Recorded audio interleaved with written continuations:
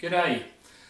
I'm fascinated by the era of the great airships, the Zeppelins, Graf Zeppelin and the Hindenburg and others of that ilk.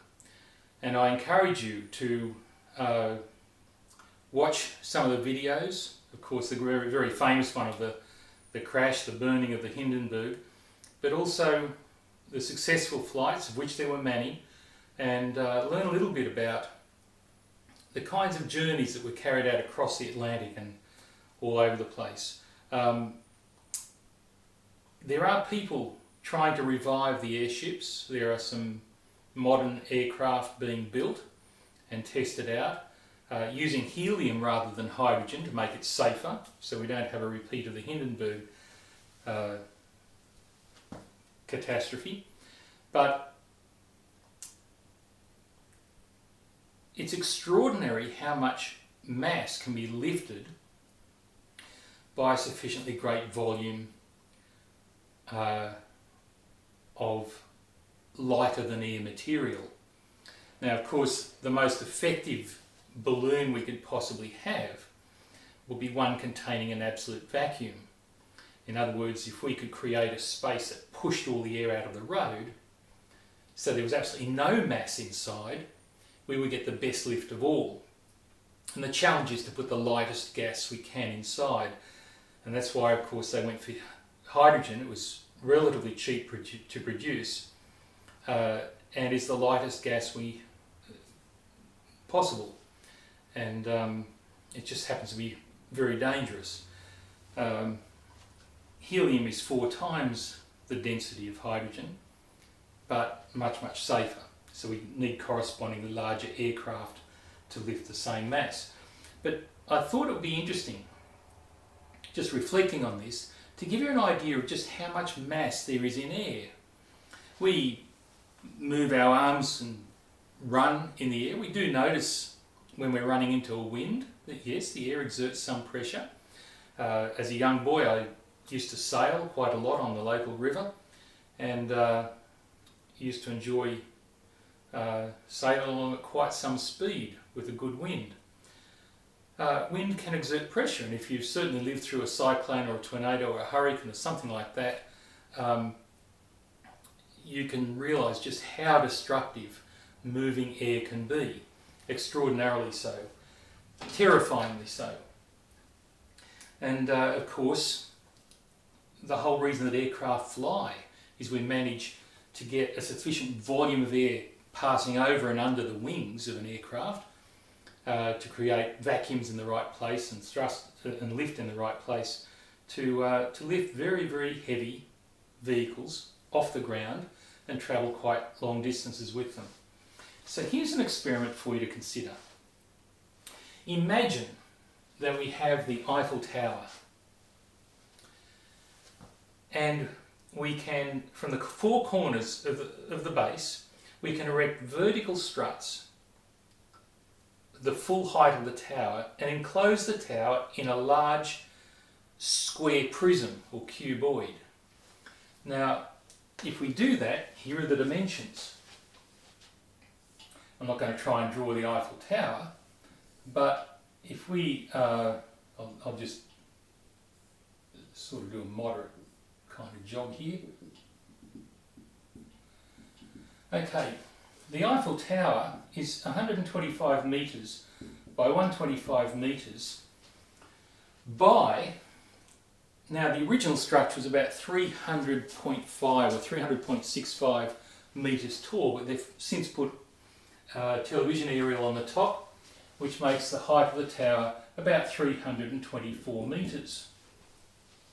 So we would have a very large box, and if we could pump all the air out and weigh it, so if we can actually weigh that mass of air, let's work out what it's worth. Well, first we need to know the volume.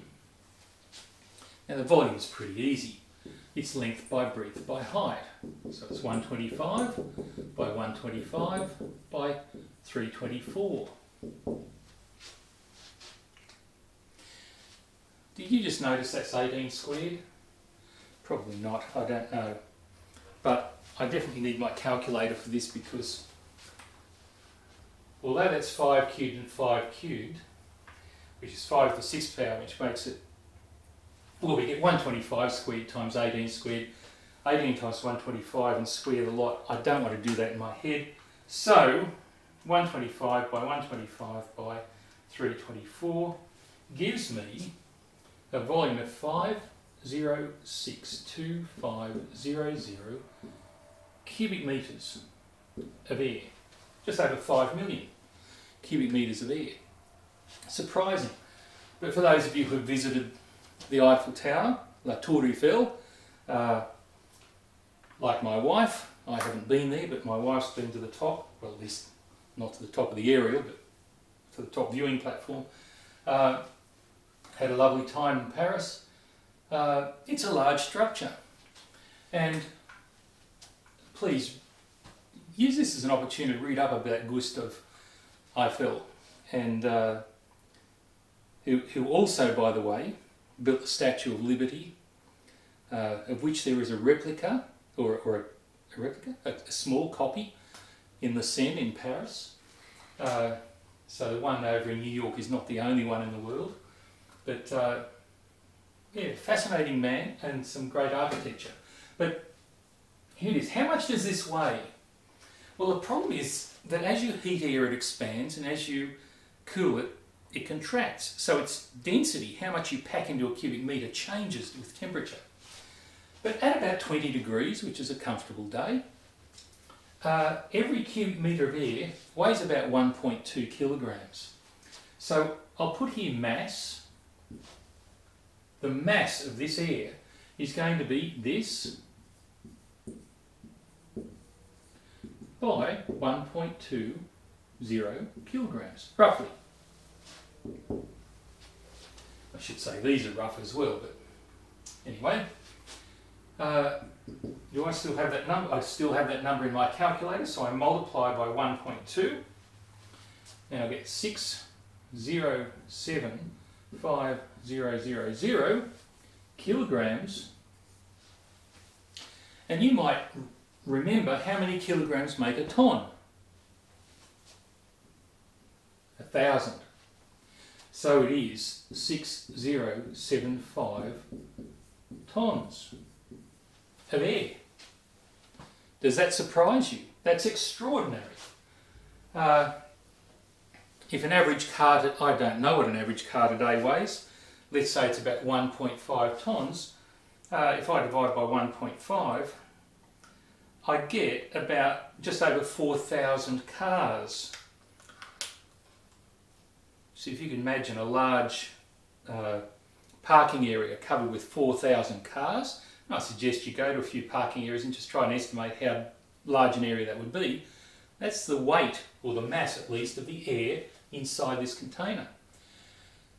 Now, interestingly, if you stripped all the rooms and the lifts and the linings out of the tower and just left the structure itself, the structure, I believe, the mass of the Eiffel Tower, is about 7,300 tonnes. Which says this: if you could put a box around the Eiffel Tower, or put a box like that above it, and pump all the air out, all of it, you would almost generate enough lift to lift the tower off the ground. We're 1,300 tonnes short, but we're a large percentage of the way there. I might leave it as an interesting exercise for you to work out how much larger the dimensions would have to be. What percentage you would increase each dimension by. I think you would be amazed at how small it is. But I'll leave that as an exercise. Not a great deal of difference between them. And that is stunning. That the mass of air surrounding La Tour Eiffel, the Eiffel Tower, is almost the same as the mass of the steel out of which it is built. And that is an extraordinary thing. So, just some reflections on these large airships and Zeppelins and the kind of carrying capacity they have, or lifting capacity that they have. They do, of course, have to be extraordinarily large to do it, and that creates all sorts of interesting engineering and technological challenges. But I hope you read about them with interest.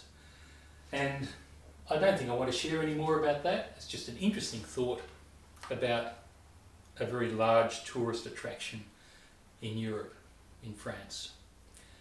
And I thank you for watching.